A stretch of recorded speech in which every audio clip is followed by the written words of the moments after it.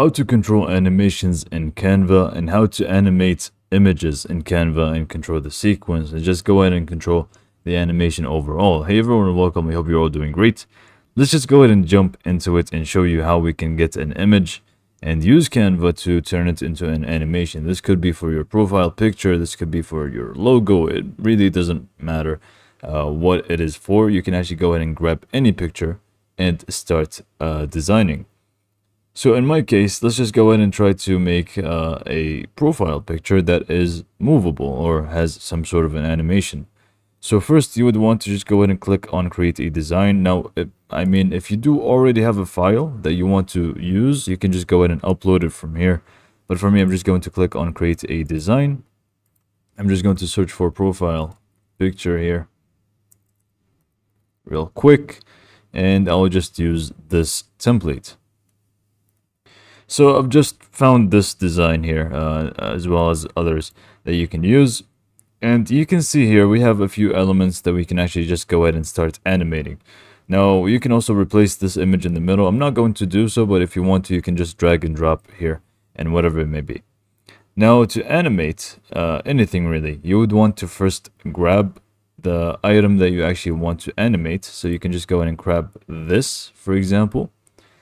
This text here, and then we can just go ahead and click on animate on the top corner here, which should show up once you click on pretty much anything. So we can just go ahead and click on animate, and I believe if you also select multiple things, you can also animate all of them at once, which actually I'm going to do this instead and just click on animate. Now once you do that, it's going to show us a few things that we can actually input here. So right now it's an image, but here we have some animations that we can actually do. And it's going to look a little something like this if we use the rise animation. If you want to use the pan animation, it's going to look like this. Fade animation. Animation, blur, wipe, and there's plenty to choose from. So go ahead and try to locate something that you actually like. I think I'm just going to use this one. It does actually look quite nice, so we can just go ahead and click on it. And then once you actually click on it, there are going to be more options here to choose from. So for example, we have the animate here, which is going to show you when do you want the animation to start or actually show. You have three options, whether it's going to be on enter. So as you can see here, once the image or the video starts, the animation starts, is going to actually show. Or you can actually do it on exit. So only once it's going to be like over is going to show the animation, or even both. So it's going to be on enter and on exit. I'm just going to keep it as on enter. And then from here, we can just go ahead and scroll down a little bit, and you'll have two options here that require the upgrade for Canva to choose, which is going to be the speed of the animation and also the direction of the animation. So here is going to be left, right. And if you choose a different one, it's going to also include more stuff to it.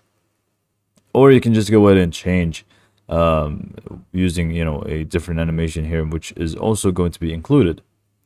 Now we also have the create an animation option here, which you can also use. If you just go ahead and click on it, you can actually move stuff yourself. It's going to be some sort of a manual, basically manual animation, which if you just hold shift and just drag them, you can actually see we can create that sort of animation to it. And if we just let go, it's going to be a little bit messy. If you know what you're doing, it's going to work well, but I don't really want it to do that. I'm just going to delete path, and then you can just go ahead and try again if you would like, but I'm not going to do so right now.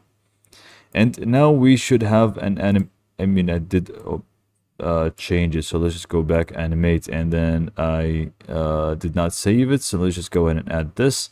And I want it to be on enter, and we are pretty much set. Now we also get to the option to, if you have an animation, change the duration for it. Here you can actually see the full duration is going to be 5 seconds here. But if we just select that and go to the pan animation here, and we try to actually change the duration. I'm kind of lost with this new layout. Hold on. Okay, so no, you actually need to add another page to have the ability to change the time limit for them. Here is going to be 5 seconds, which is the default, and you can also just go ahead and change it to something less. So we can actually just make it 1.5 seconds if you want it to be a little bit faster. And here we can also change it so it is 1.5 seconds, and it's going to add up. So you can actually go ahead and create another animation down here. And if you just go ahead and download it as a GIF or GIF file, it's going to be including both. So this is going to be sequence number 1, and this is going to be sequence number 2. So let's just go ahead and get something real quick. So I just got this image and I just replaced it. Let's say I just want to add an animation to this as well. So we can just go ahead and do pan real quick, and we are pretty much done here. So if we just go ahead and export this now as a GIF file, here first you can actually see it. Instead of exporting it and stuff, you can actually just view it from here.